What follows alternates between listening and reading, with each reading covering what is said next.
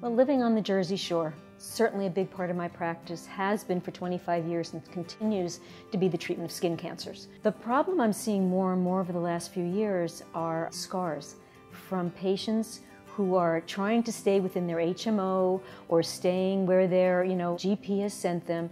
They end up at these big dermatology clinics where they're being treated by, for the most part, physician's assistants. The physician's assistants may be very good at identifying a lesion, but their plastic and reconstructive skills are lacking. What really matters is the outcome of the scar for those patients. We really would like patients to think long and hard about who is going to be performing their surgery, what are their qualifications, and what is going to be their cosmetic or aesthetic outcome. So patients are making that decision to get things excised without thinking, what's the end result of the scar?